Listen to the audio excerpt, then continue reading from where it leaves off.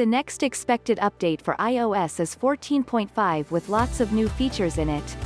But today, Apple has released iOS 14.4.2. To do that now, so close to the expected release of iOS 14.5 which could land, frankly any day now, tells you that the company thinks there's something very important to address here. Here's what the update contains and how to get it, with Apple's full security advice at the bottom of the post. This update is for compatible iPhones, with iPad OS 14.4.2 for compatible iPads. Compatibility for the phones goes back as far as the iPhone 6s, including iPhone SE, both the first and current editions, plus the 7th generation iPod Touch.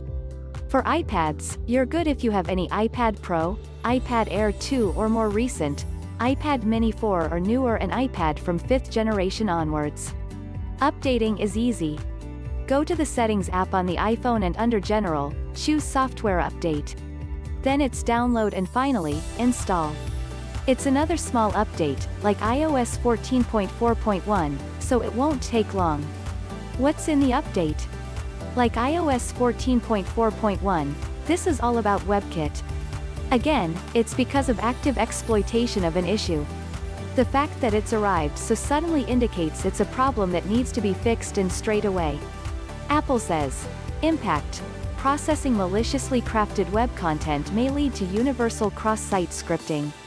Apple is aware of a report that this issue may have been actively exploited. The fact that it's been exploited already adds to the urgency. It then goes on to explain that this issue was addressed by improved management of object lifetimes. If you didn't understand that, no worries, nor me. It's explaining how Apple has sorted it, assuming it has. And I'd rather leave the details to Apple, wouldn't you? There's also been an update for earlier iPhones, called iOS 12.5.2, which is for iPhone and iPad, indicating the issue has affected iPhones which aren't able to be updated to iOS 14. Is it a good idea to install iOS 14.4.2? The urgency sounds like you should, but I'll leave the answer to that question to Gordon Kelly, who'll be analyzing exactly that shortly. Why not sign up for my Apple Unboxed newsletter, bringing you insider information, reviews, tips, comparisons, news and rumors about the Cupertino giant? Out on Wednesdays. In the latest issue, the rumored release date for the iPhone 13, tips and tricks for Apple Notes and the Breathe app reviewed.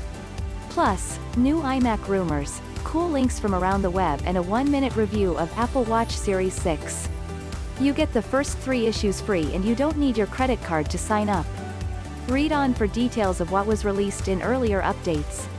Previous iOS 14 updates. This was released less than 3 weeks before iOS 14.4.2, on Monday, March 8th. It was a small update with one function, to fix a vulnerability in WebKit to intercept malicious web content.